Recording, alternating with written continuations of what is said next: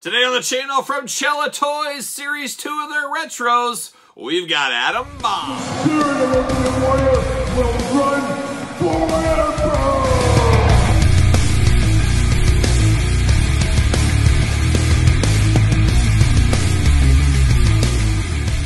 Welcome everyone, Kyle here, and welcome back to the channel for another retro unboxing and review. And today we've got one from Chella Toys, Series 2, Atom Bomb. And Chella, no stranger to the retro game, as we all know. It all started way back in the day with the WWF Hasbro line. Mattel brought it back as some retros. Mattel went away, and that's where the Zombie Sailors, the Chella, the Rush Collectibles, many others started making Hasbro-style figures. And Chella, as of this moment, I think is the big gun of all this. We do know Zombie Sailor figures should be shipping very soon. Been a long wait, long delays on those guys. Expensive figures, but from all the pictures we've seen, everything else, they look like they are going to be better than the Mattel ones even. So it'll be interesting where Chella fits once Zombie gets consistent with some figures going out, because as of right now, obviously you got Mattel, but then you got Chella and Zombie kind of vying for the #2 spot, but technically Zombie, as of this filming, has not delivered any product yet. But I'm very anxiously anticipating my Series 1 Zombie Sailor figures, and we'll see some of the other ones like the Jeff Jarrett, Danhausen right behind those. So stay tuned for those reviews on the channel one day soon.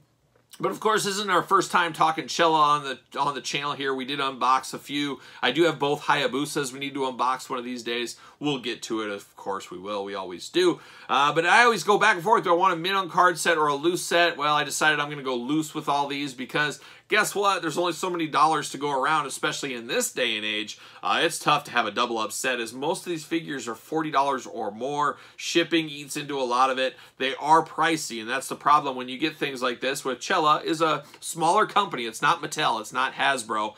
You got to pay more for things like this, where you might be able to get this for $15 from Mattel. It's going to be $40 for somebody like Chella, and that's going to make a lot of people skip the line entirely, or pick and choose, or pick mint set or loose set for the most part. And I've decided I'm going to go loose on these. As cool as these are, though, these look very good. They look beautiful on card, and of course we're going to do this unboxing like we do all the other unboxings on the channel. We're going to take a look at the packaging. We're going to talk about it. We're going to unbox it. We're going to talk about it. We're going to see where it goes from there. So let's take a look here at the old Atom Bomb.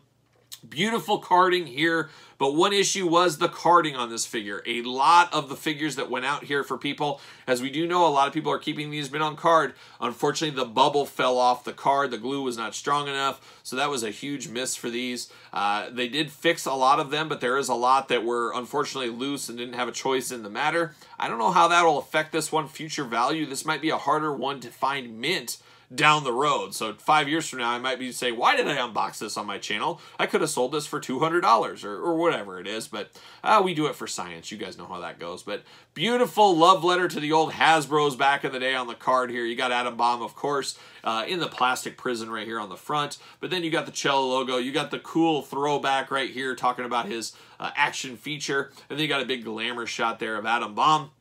Atom Bomb, a pretty iconic 90s wrestler, wasn't around a real long time in the Atom Bomb persona. Of course, went to WCW, was Chronic and Wrath, all that kind of stuff. But very toyetic personality there. And of course, we did get a Jakks Classic Superstars back in the day. We might have got a Micro Brawler, but we do know Chella Toys, they're coming out with a glow-in-the-dark version of this. They are also coming out with a Bone Cruncher edition. The hope is they come out with an Elite style like the Dynamite Kid and Sabu of Atom Bomb. I think a lot of people would be up for that, myself included. So there it is, very cool packaging there. And then on the back, there it is, very cool file card. You guys know I love a file card. I love a cross-sell. You guys know that. A little glamour shot, warnings, all that kind of fun stuff. Let's read the back, see what's doing back here, see what's going on. Collect them all. Very nostalgic Hasbro type packaging on the back, as I said. But you got the Dynamite Kid, Tom Billington. We did unbox him on the channel. I do have the variant of him coming as well. Hayabusa, like I said, I have both versions still to unbox. Greg the Hammer Valentine, that is a major coup for the Chella line. I'm sure Zombie Sailor really wished he could have got that one, because that's going to go great with the Honky Tonk Man, really giving us what we should have got many years ago. Tenga Loa is one. It'll be interesting how well he sells. Gangrel and Luna Vachon, very cool two figures there. The first female retro, I believe, might be Luna Vachon by the time all things are said and done. Then we got Atom Bomb, and then we got the BWO. We got Hollywood Nova, Big Stevie Cool, man, I'm all in on those two. I love the BWO. Got to have those figures, of course. Then it shows Atom Bomb here. Smasher instructions. Hold figure in position, articulate arms to lift opponent into overhead position. To activate, slam your opponent down onto the canvas. And you get 1 Chella wrestling point. I don't know. They haven't said that means anything yet. I guess I'm going to save these just in case for a rainy day. But that is on there. It does say limited edition. And it also says Atom Bomb, 6'6", 292 pounds. From 3 Mile Island, never beautiful there. Debuted in 1993, Atom Bomb devastated his opponents with the Neutron Bomb Driving Lariat, Atom Smasher Power Bomb, and the old Meltdown Slam. And I can't deny that. He really did. All right, here it goes. Let's get him off the card. Let's see what all the fuss is about. I'm going to try to do this as clean as possible. There it is. I think it's about as clean as I could get it. Right there, off the card. See you later. Off to the side. There it goes. All right, now we get down to the old brass tacks on Atom Bomb. Now, first thing, you feel this doesn't quite feel like a Hasbro. Hasbro's kind of had that hollow feel to them, you know, they just didn't feel like they weighed a ton. This is a little heavier. It doesn't feel hollow at all. There's no waist articulation. For some reason, I thought there was waist articulation. I don't know why I thought that, but articulation-wise, you got the arms up and down. You got the head, no. So you just got up and down, unless everything's really, really tight. Yeah, that's all we get is the up and down on the arm. So that's not very much articulation here. I'm going to put that out there, but retro style, it's not like a Mattel. It's not like a Jazzware. It's not like an Ultimate Edition. We're kind of accustomed to that. But one thing that's weird is we know this iconic pose from our Hasbro days. We know the mechanism of the springs and everything. You feel like you're going to have that. It doesn't have that at all. It just moves the arms. So there's no playability feature. There's no functions with that going on there. But that being said, do you always need that?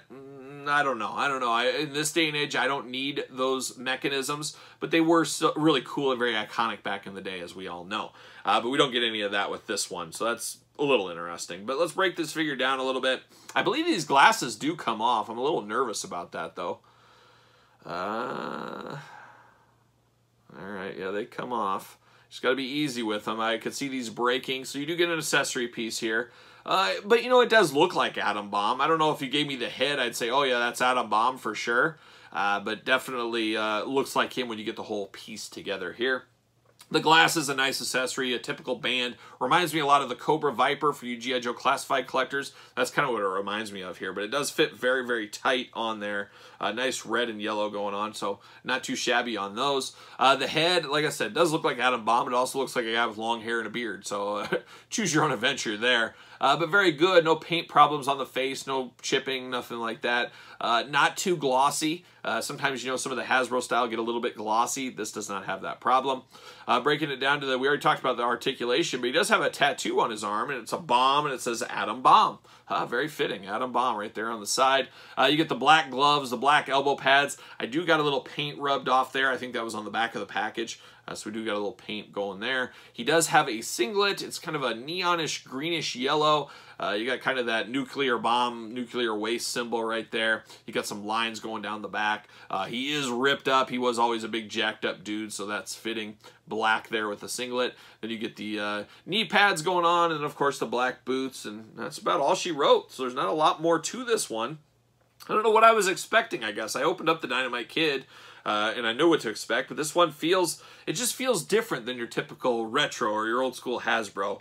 And it feels like it has a nice weight to it. That's the one thing that really sticks out. It's a little heavier than I anticipated it to be, which isn't a bad thing. Of course, we do have one of the rarest Hasbros of all time, the Atom Bomb Hasbro from back in the day. A grail piece for many out there, so you can kind of see how these compare against each other. You can definitely tell this was from back in the day. This is more of a current day toy. Still, both of these are very cool. I did not have this as a kid. I didn't even know this existed when I was a kid until I got the internet late in like 96 or whatever it was.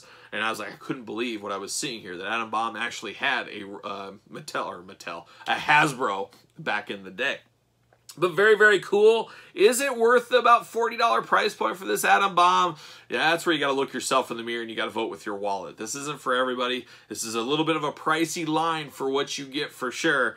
So like I said, it's not going to be for everybody. But for me, I had to pick this one up. I'm dabbling in the cellos. I'm dabbling in the cello from time to time, but I'm also dabbling in the cellas. I'm getting the Zombie Sailors. Of course, the Mattel Retros I am picking up. The Rush collectibles came out. It was Larry Zabisco.